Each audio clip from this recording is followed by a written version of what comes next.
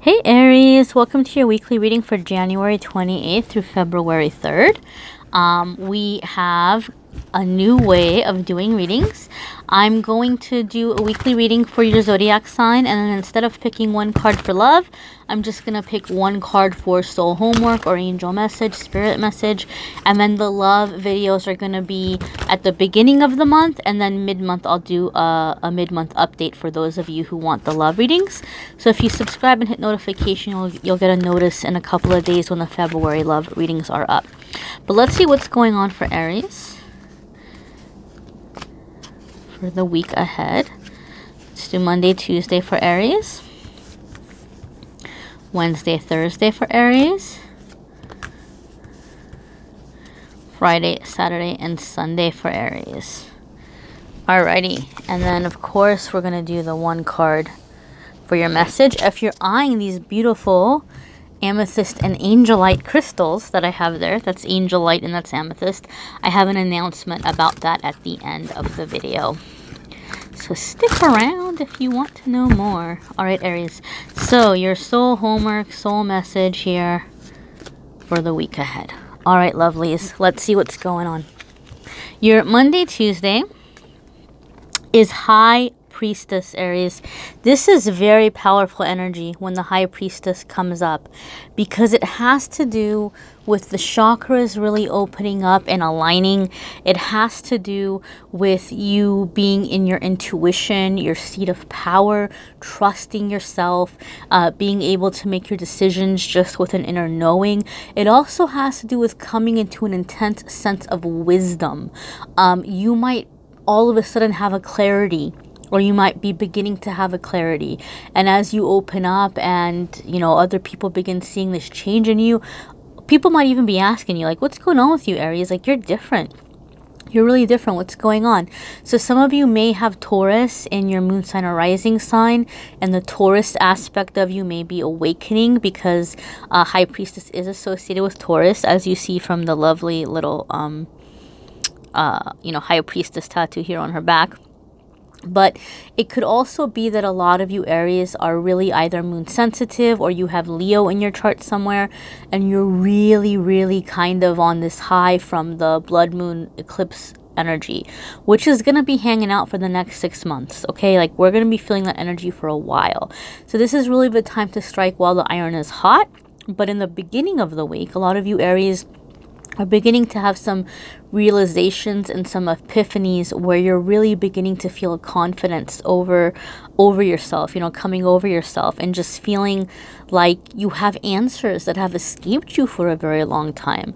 And this is going to be very empowering to many of you. Your Wednesday, Thursday card for the week ahead is the Hanged Man. A lot of people don't like the Hanged Man when they see it coming up, because they associate it with being stuck. Well, what people forget is that the Hanged Man card is a major arcana card, and major arcana cards come up to indicate certain moments of destiny, like certain moments of like soul contract, or certain things where the universe is kind of stepping in and taking over a situation. The High Priestess card is a major arcana card, so you're already coming into this big crossroads where you're about to have some really big period of growth. And you've got another major arcana card here.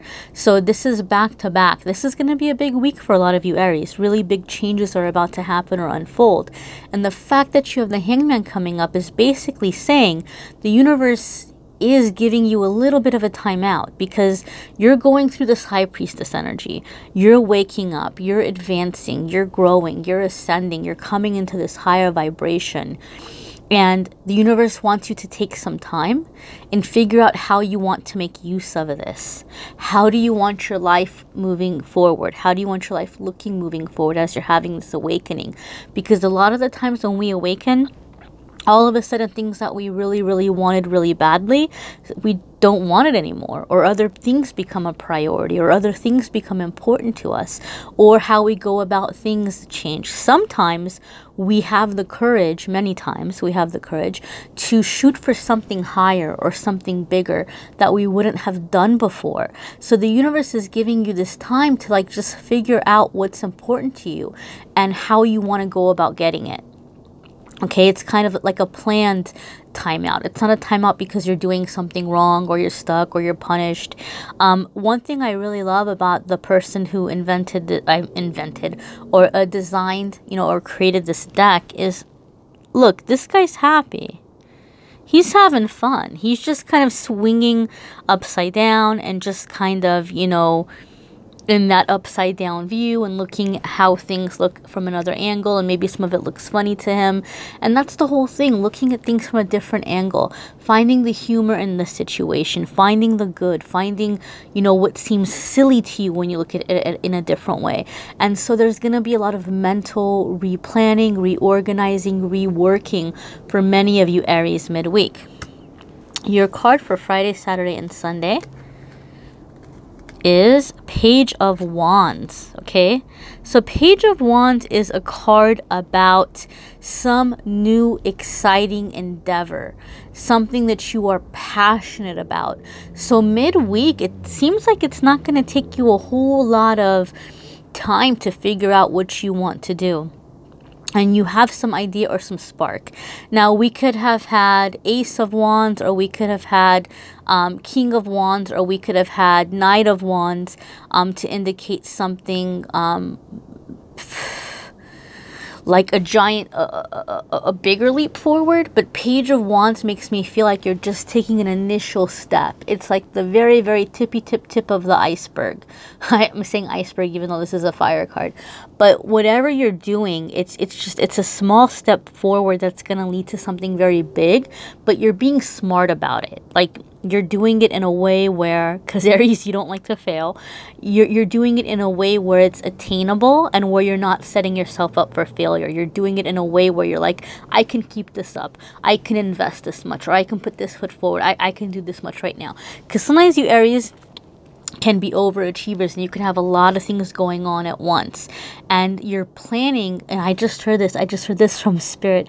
I heard genius transition. You are planning a genius transition. Maybe a lot of you Aries have been very unhappy for a very long time, and you've been wanting to get out of a situation, or you've been wanting to make some kind of change. And as you're having this awakening and your intuition is picking up and you're having a time to look at things in a different way, once you begin moving forward, I'm hearing genius. You're doing it in a genius way, where some of you are even kicking yourself, like, why in the heck didn't I see this sooner? Why didn't I think of this sooner? Well, it's okay. It's all right. You see it now. You're ready for it now, right? And so it's happening and you're moving forward. I'm hearing unstoppable. I'm hearing creative. I'm hearing passion. I'm hearing joy. Fair compensation. Spirit has a lot to say to you, Aries. So I think these are all areas in which a lot of you had been feeling held down or underappreciated or not valued, and you're seeing a way of going about and bringing change and bringing it about quickly even, you know, but you're taking steps in a way where you're not going to tire yourself out, because maybe you can't all of a sudden up and move out of your living situation. Maybe you can't all of a sudden, you know, break up with somebody. Maybe you can't all of a sudden go into your job and tell your boss to, you know, take a hike or whatever, you know, like you can't do that right now. Maybe you need to set things up to where you can like safely transition, and you're coming up with a very creative and smart way to do it, many of you. All right, my dear. So your soul card here, soul homework card here, is White Rose of Hope. How beautiful is this, and how confirming is this? Okay, white rose is peace, right? And to me, white roses is something that I associate with just tranquility, and you know, you guys are finally in that energy of hope. You're in that energy of being able to see that there is a light at the end of the tunnel. Things are going to get better. This plan is going to work. This plan is going to go somewhere. I'm going to be able to make the changes I've been wanting to make for a long time. Some of you maybe felt discouraged for a long time, and now all of a sudden you're getting a second wind. I'm hearing second wind. Okay. This is a new deck to me, and I'm not too familiar with the messages that the creator of the deck has planned. So I'm gonna pause real quick and double check the little booklet here.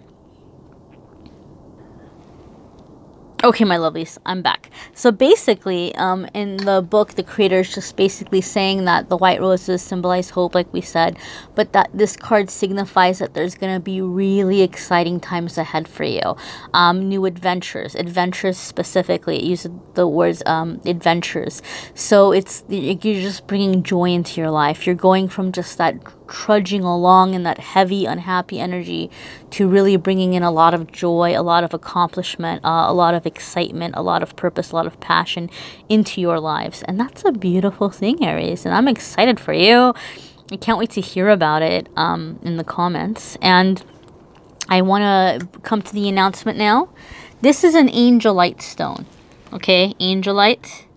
And this is amethyst. So what I'm going to be doing is I'm going to be having a Crystal of the Month Club where every single month you get a crystal mailed to you and you get a video personalized message, a message for the month from me to you, my face on camera talking to your beautiful face. And so I'm going to have an announcement on how to sign up, and it's going to be affordable, guys. I'm going to try to keep the cost as low as possible because I want to get the crystals to everybody. I'm going to personally charge the crystals with energy. So because this is the first month, this is what we're doing. Angelite is a great stone, and I'll explain when I do the announcement more about what the metaphysical properties are. And then amethyst, Aquarius, we're in the season of Aquarius. Amethyst is the birthstone for Aquarius. And I thought it would be fun, since my name is Amethyst Angelite. The stone for the month would be Angelite, and the free gift, you'd get 2 stones instead of 1, would be the amethyst. So you would get amethyst and Angelite for the first month of the February release here of the Crystal of the Month Club, along with a personalized message from me. So I'm going to announce that coming up on social media, so keep an eye out for that. I'll have it announced on my social media for those of you who are interested in doing that. Thank you so much for watching, guys. Have a great week.